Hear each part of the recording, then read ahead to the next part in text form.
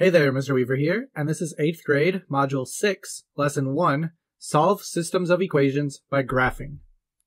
After this lesson, you need to be able to write equations in slope-intercept form in order to graph them and use the graphs to solve a system of equations. Let's learn. Systems of equations.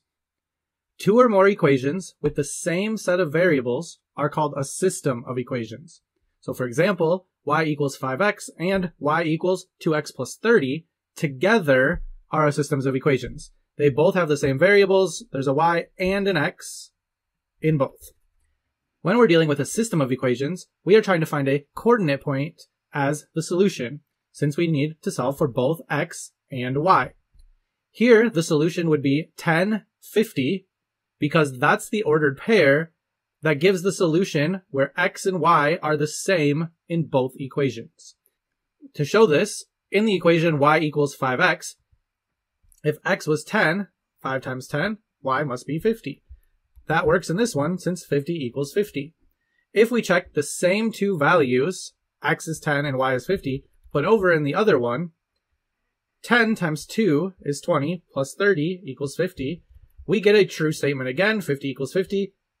10 for x and 50 for y was what worked in both equations. So that's the solution, 10, 50. And when we're writing it, we have to write it as the coordinate. The x value comes first, the y value comes second. In the next few lessons, we're going to look at some different methods that we can figure out what these two values are, one for each variable, in order to make the system or both equations true at the same time. Let's learn. Solve systems of equations by graphing. One method that we can get the solution of both equations at the same time is through graphing. If the things are already graphed for us, as they are in this picture, we can estimate the solution by finding where the two lines intersect. So we want to find this point of intersection. If we graph both lines at the same time, they intersect at only one point. This is important because it means the system has one solution. And these were our two lines that we just saw. Y equals 2x plus 30 and y equals 5x. Our solution is where they intersect. They intersected at 10, 50, which was the solution that we were showing on the previous screen. But the key takeaway here, if they intersect, they have one solution since there's one place that they intersect. Example 1. Solve systems with one solution by graphing. Solve the system of equations by graphing. Check the solution. We have y equals negative 2x minus 3 and y equals 2x plus 5. If we want to solve this by graphing, we're going to have to think back to what we did in modules 4 and 5 and how we can graph lines in slope-intercept form. Then we're going to graph each on the same coordinate plane. So first line, y equals negative 2x minus 3. The y-intercept is at negative 3, and my slope is negative 2, or negative 2 over 1. So it would be down 2 over 1, and it would continue along those dots. To graph the other line on the same coordinate plane, so I can find where they intersect. My other one is y equals 2x plus 5. Our y-intercept is at plus 5, so up here. And then our slope, positive 2x. There's not really any room going off. So let's go back the opposite direction. Up 2 over 1. Up 2 over 1 would be there, and so on. Connect the line. Where do they appear to intersect? That would be that point right there. So we need to identify what coordinate that's at. That's at negative 2 and positive 1. So negative 2, positive 1 appears to be the solution since that is where the two lines intersect. Our next step, once we figured out where they appear to intersect, we're going to check that ordered pair just to make sure. So for this, we had negative 2 and 1, x and y. Let's replace x with negative 2 and y with 1. If we accidentally wrote it backwards, negative 2, when we go to this step and check, if we were to plug in 1 for x and negative 2 for y, we would see that we don't get true statements for both equations. But if we plug in negative 2 for x in both and 1 for y in both, we can see on one we get 1 equals 1, and on the other we get 1 equals 1. We have a true statement in both, which means this coordinate, -2, 1, is the solution to the system of equations. It's the only coordinate that works in both equations at the same time, which is why it was the only coordinate that was on both lines at the same time. Check your understanding. Solve this system of equations by graphing. Pause the video now and complete the check. Check your answer. First, our coordinate where the two lines intersect is 1, 4. If we were to graph 4x, our y-intercept is at 0. This is 4x plus 0. Up 4 over 1, we'd have a line there. And then x plus 3, we would have our y-intercept at 3, and it would go up 1 over 1. Connecting those, where do they intersect? 1 over 4 up. So the solution then would be 1, 4. Example 2.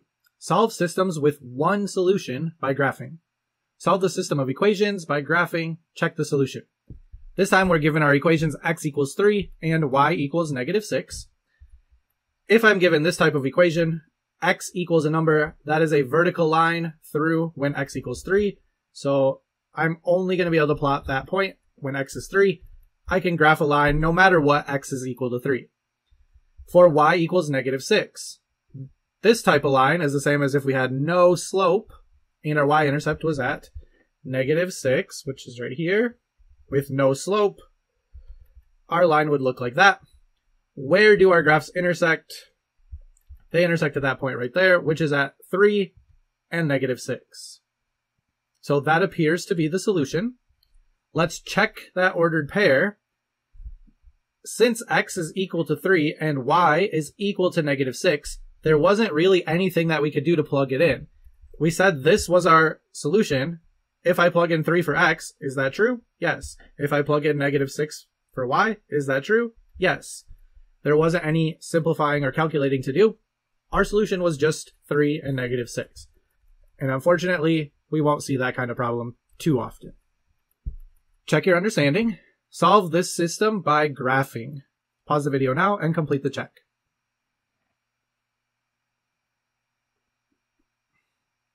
Check your answer. First, they intersect at -1, -4. If you were solving by graphing, x equals -1 is this line right here. Y equals -4 is here. They intersect at that coordinate, which is -1, -4. Plugging them back in, -1 and -4 are the only things that are going to work for x and y. Let's learn. Write linear equations in slope-intercept form. If a linear equation is not in slope-intercept form, you can use the properties of equality to rewrite the equation. So here we can see the steps of how to turn 4x plus 2y equals 16 into slope-intercept form. This is going to be helpful since if we're trying to solve by graphing, we're going to want to be able to use our slope-intercept form to graph a little bit more efficiently. So in order to turn this type of equation into slope-intercept form, I need to solve for y and get y by itself. First, I would take away the 4x from both sides, and I'm left with 2y equals 16 and then minus the 4x. Here, my x's canceled out. They made 0. I'm left with 16 minus 4x. Now, to get just y by itself, I need to divide both sides by 2. This will give me y all alone. 16 divided by 2 is 8. -4 divided by 2 becomes -2 with the x. And then, last, to put it in slope-intercept form, I want to switch these two values so it's something x and something. I end up with -2x plus 8. Now I have this in slope-intercept form. I can see my y-intercept is at +8, while my slope is -2. Let's learn. Systems of equations with no solution. Some systems of equations have no solution. We saw no solutions back in Module 3 when there were no values that worked to solve for our variable. We get the same thing here. If the graphs of the two lines are parallel, so they never intersect, then there's no solution, since our solution is where they intersect. we can see in the picture here, these two lines are parallel. There's no intersection point. The system has no solution. And one way you can tell if they're going to be parallel, if they have the same slope, but they have a different y-intercept, they're going to have no solution. They're going to be parallel. Since the rate of change stays the same, they're always going to stay the same amount apart. Whatever one started higher is going to stay higher. Example 3. Solve systems with no solution by graphing. Solve the system of equations by graphing. Check the solution. We're given y equals 2/3 x plus 1 and y minus 2/3 x equals -3. Right away, I see these both have 2/3 in them as the value in front of x, so as the slope. I know they're not written quite the same yet, but since I see the 2/3 in both, I'm going to be suspicious that there's possibly no solution, or an infinite number of solutions, which we'll see in the next example. In order to tell, I need to be able to write them in slope-intercept form. So this one's already in slope-intercept form. The second one is not, since we have y and x on the same side. Let's get that second one into slope-intercept form. We can add 2/3 x to both sides. When we do that, we have y equals -3 plus 2/3 x. And then, just like we saw in the learn, I need this to switch, so I end up with y equals 2/3 x minus 3. Now it is in slope-intercept form. Let's graph these. I have y equals 2/3 x plus 1, so y-intercept is at 1. Slope of 2/3, so it'd go up 2 over 3, rise 2, run 3, and I can connect that with a line. If I plot my other one, my y-intercept is at -3, and rise 2, run 3, I get that. Do they appear to intersect? Not within our field of view. They appear to be parallel, which they do have the same rate of change, up 2 over 3, which we saw here. There is not going to be a place where they intersect. There is no solution for this system. So no intersection, no solution. Last, let's double check. We're saying that there's no solution. To check these types of problems, let's rewrite the second equation, not in slope-intercept form, but so it looks the same as the first one. So if we were to subtract 2/3 x back, I end up with y minus 2/3 x equals 1. Doing this, I have these two equations, y minus 2/3 x, y minus 2/3 x.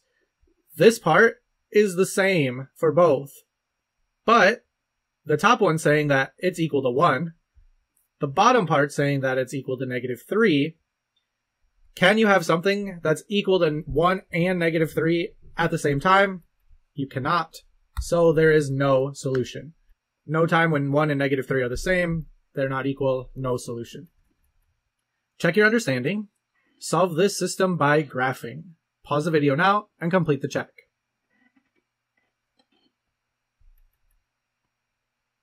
Check your answer. This has no solution. If we were to first take this top one and rewrite it into slope-intercept form, I can add 2x to both sides. This side cancels out, and now it's over on the right.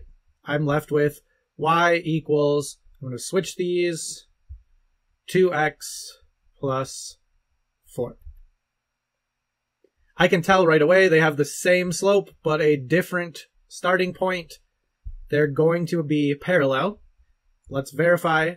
So 2x plus 0, here's my 0, and 2x would be going there. 2x plus 4, here's my 4, and I'm going to go back the opposite direction so I have room. They end up being parallel. They do not intersect. There is no solution. Let's learn. Systems of equations with infinitely many solutions. Some systems of equations have infinitely many solutions. Again, just like we saw in Module 3 with the no solutions, we can also get infinitely many solutions. This happens if the lines are the same. The lines, one line graphed is exactly on top of the other line graphed. So what happens is they are technically intersecting at every point. In our picture here, we have two lines. We can only really see one though, but they're intersecting or touching each other at all of these points. everywhere on the line. I can keep finding a new point between. And if I zoom in, I can find more points and more points.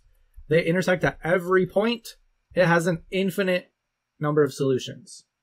If you see the same line, both times it's going to be infinite solutions. Example 4. Solve systems by graphing with infinitely many solutions.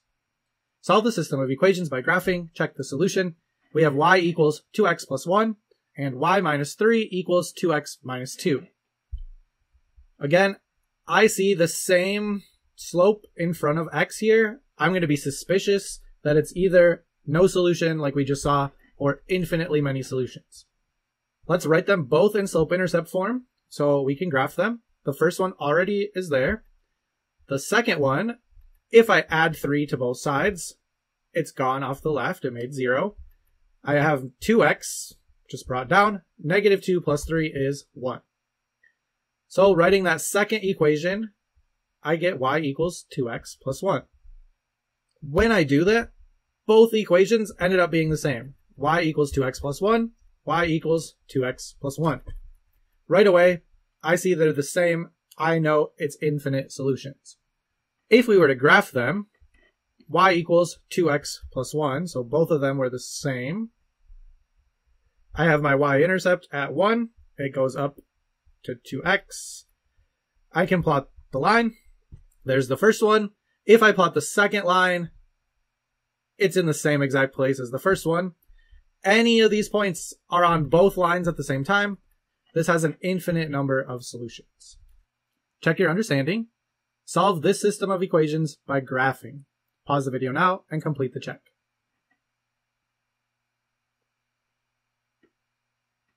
Check your answer. This has an infinite number of solutions. The top one is not written in slope-intercept form. If we subtract 1/3 x from both sides, we get y equals negative 1/3 x plus 1. They are now both the exact same. So if we graph the first one, we have negative 1/3 x and then plus 1. The second one is in the exact same place. This has an infinite number of solutions.